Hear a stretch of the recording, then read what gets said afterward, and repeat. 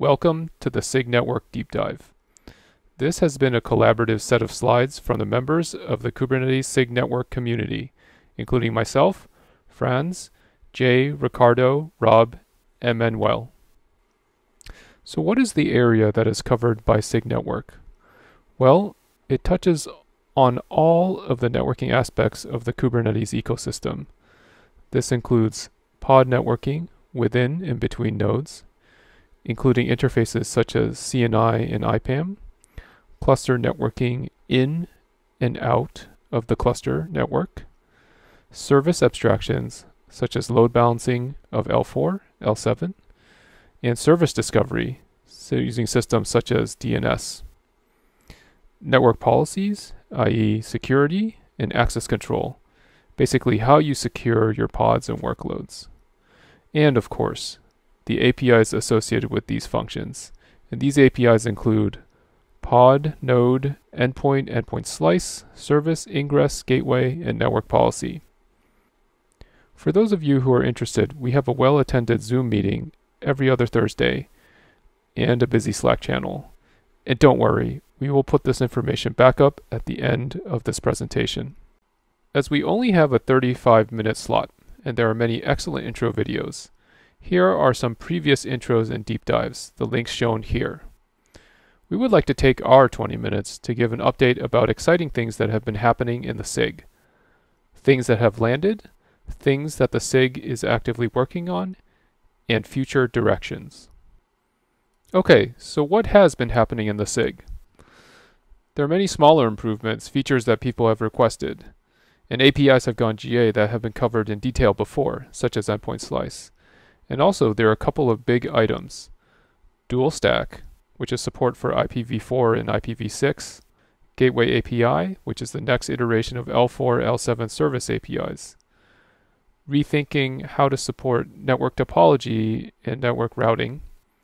And finally, NetworkPolicy Working Group, which has already landed some features and are looking as well at a potential version 2 of the API.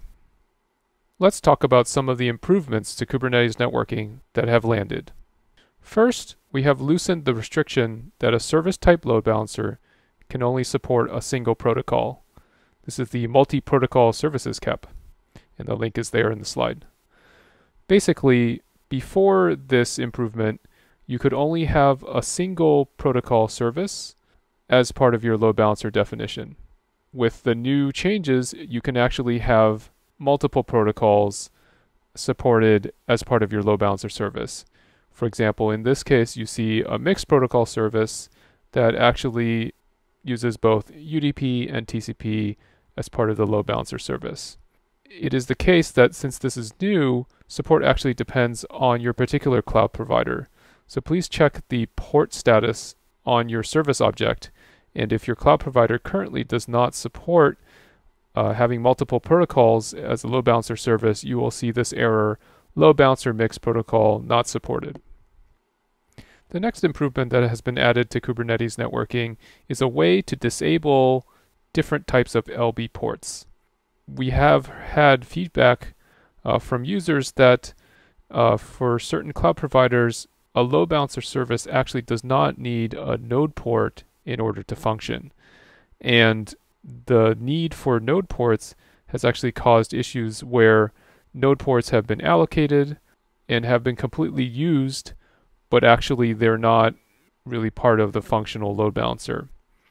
This restricts the number of load balancer services that a user can use. With disable LB ports, we can set a flag on allocate load balancer node ports, and if this is set to false, then creation of a load balancer service actually does not also allocate a node port. Load balancer and pod lifecycle has also seen improvements in this past year.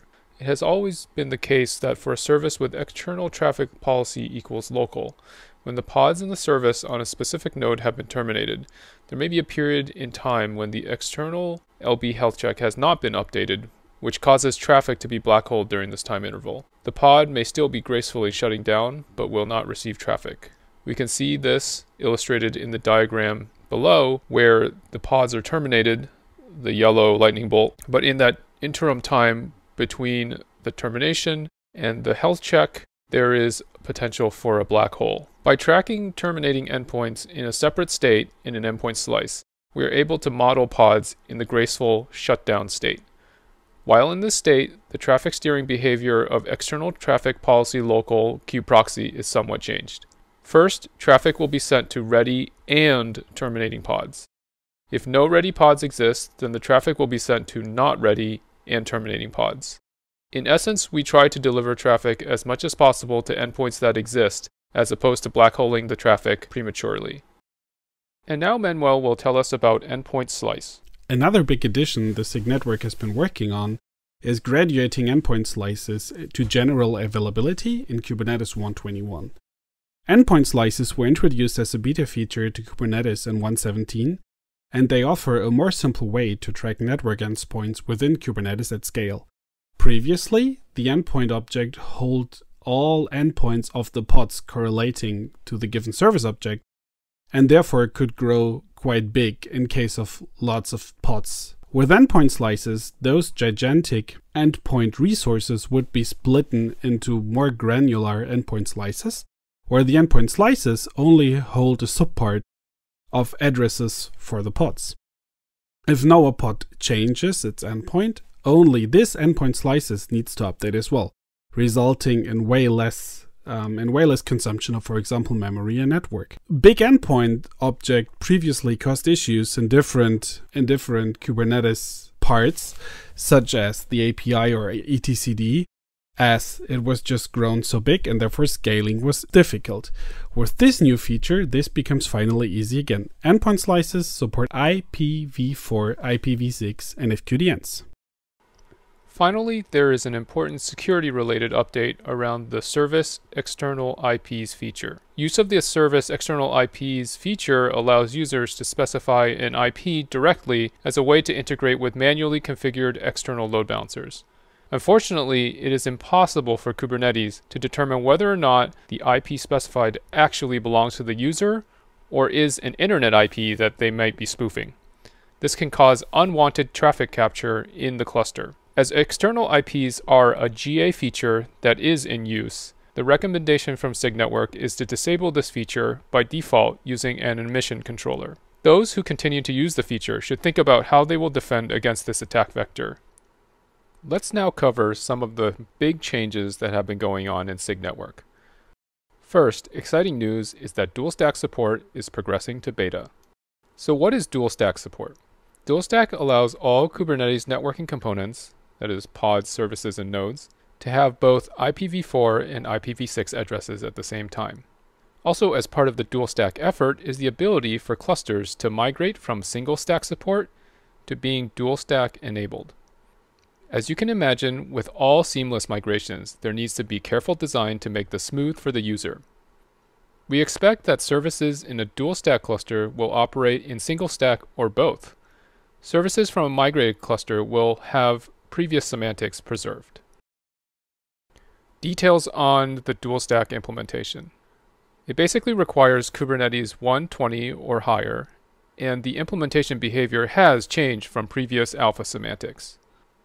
You will need to enable dual stack using IPv6 dual stack equals true feature gate. IPv4, IPv6 ranges will, of course, need to be specified at cluster creation time. Note that when converting from a single stack to a dual stack cluster, all of the existing services will automatically inherit single stack with IPv4. This preserves the semantics of the current services. To enable IPv6 on an existing service, you will need to recreate your service in dual stack mode. This slide shows a summary of the changes you will see in the Kubernetes API. Services will have a new field, IP family policy. This allows you to determine what kind of dual stack service you want, independent of how the cluster is configured. Single stack means that you are explicitly requesting a particular stack, and also you have to set IP families to choose which stack is to be used. Prefer means that you would like to be dual stack. Prefer means that you would like to be dual stack if it is available, and the system will choose for you. Require means that dual stack must be enabled.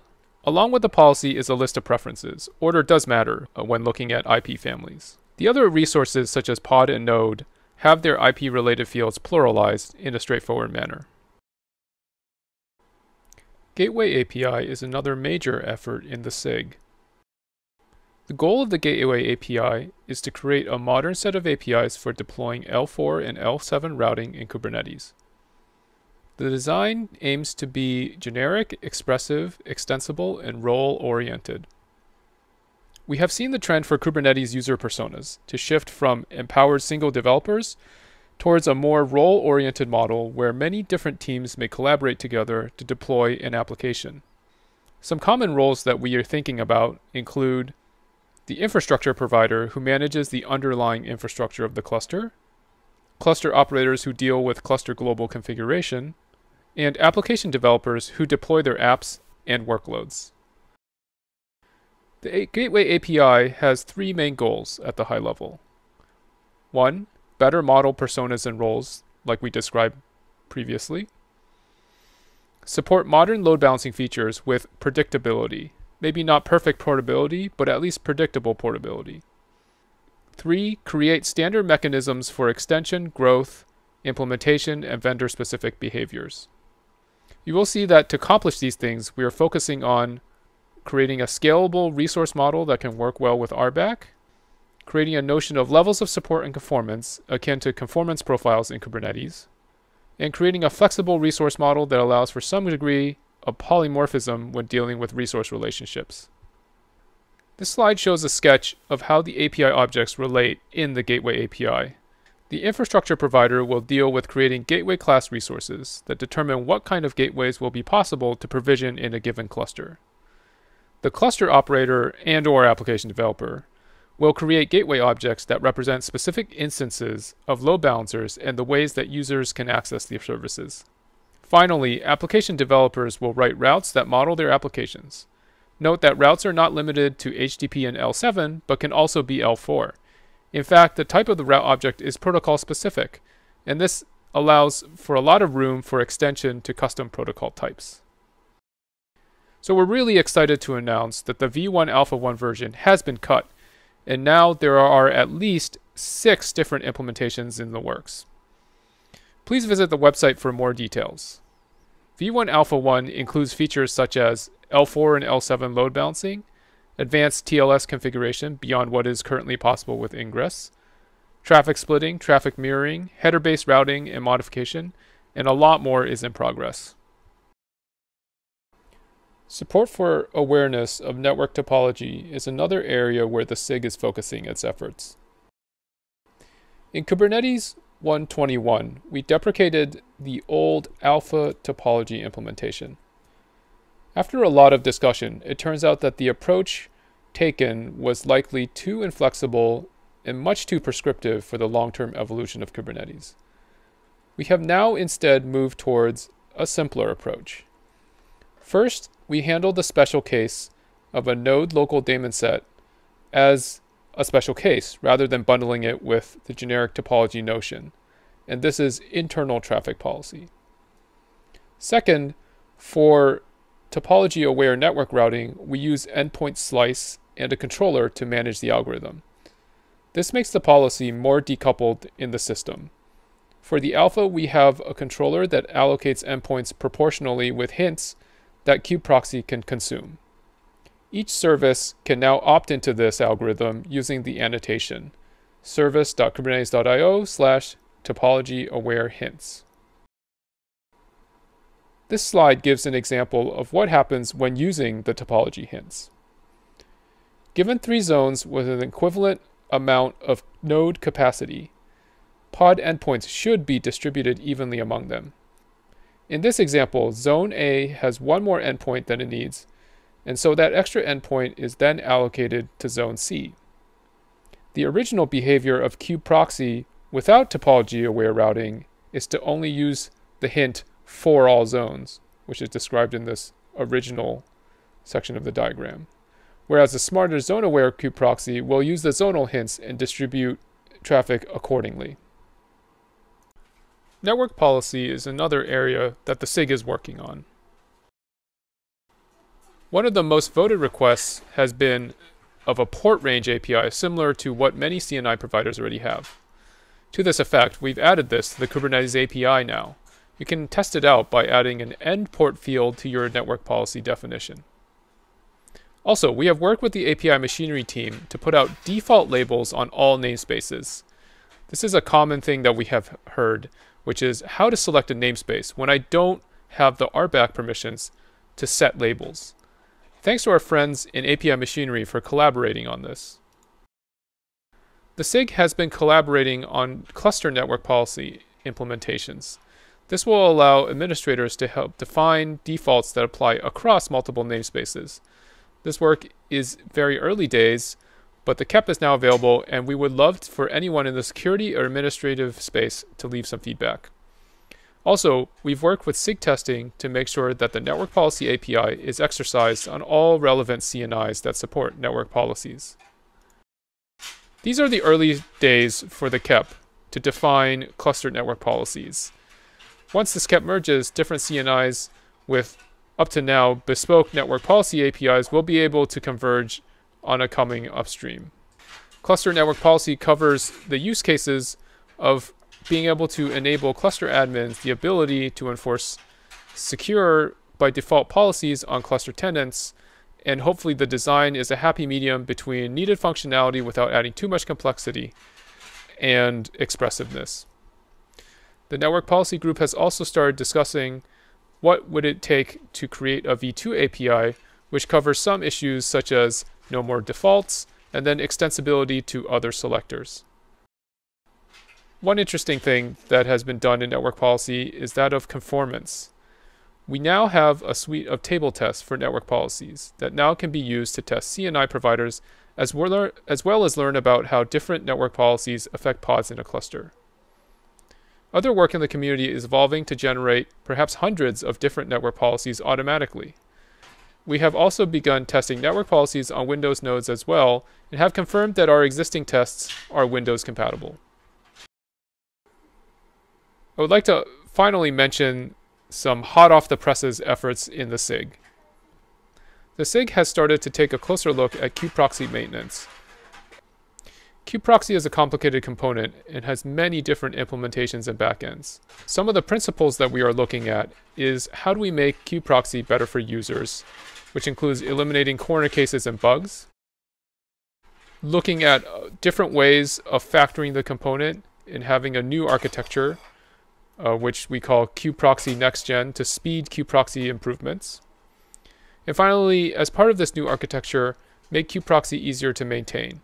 So have an organized maintenance of the component, and also to look at the kube-proxy next generation architecture sort of as a natural roadmap. And that concludes our SIG-network deep dive update. I hope you learned about what has been going on in the SIG in the past year and have some understanding of where the SIG is going in the future. Thank you. Now it's time for questions.